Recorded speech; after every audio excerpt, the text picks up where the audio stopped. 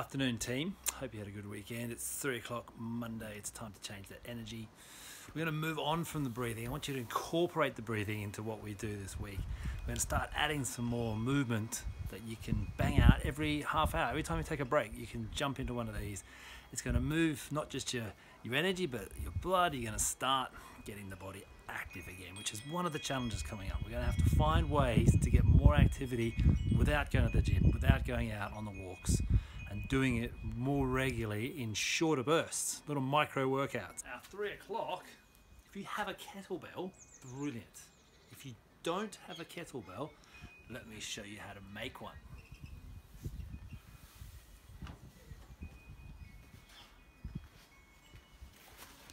Get your favorite backpack, you fill it full of books. Cooking books are great for this. Nigella, Jamie, the bag is full of them.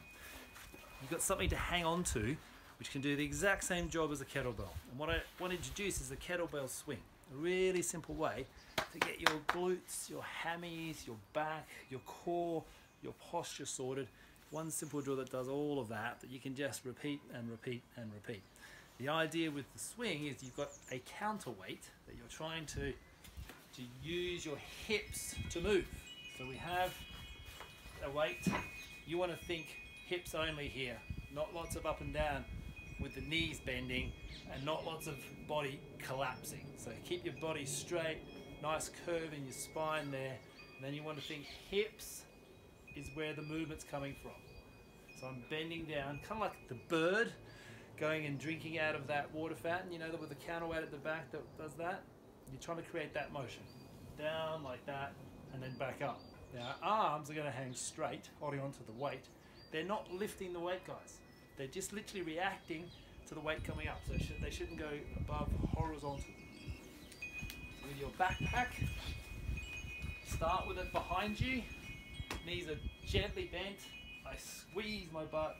There's a bit of momentum. Swing, swing, swing, swing, swing. I'm really snapping my hips.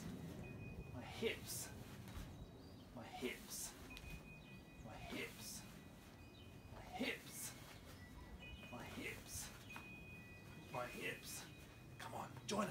Join me with it. Do this. Get it moving. I'm tucking my chin. I'm bringing my head back. Now I'm breathing.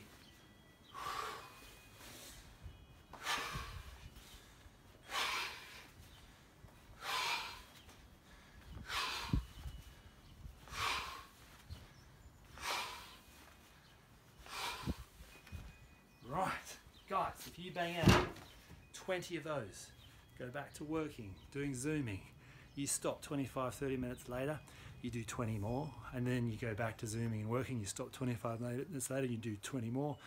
You can get hundreds done in a day. Now, if you ideally get 100 a day, you are really moving around lots of energy into the big muscles of your legs. Your breathing gets involved, your heart rate gets up there quite quickly, it's super safe. Your posture gets organized, and you've got a little micro workout you can just keep jumping into.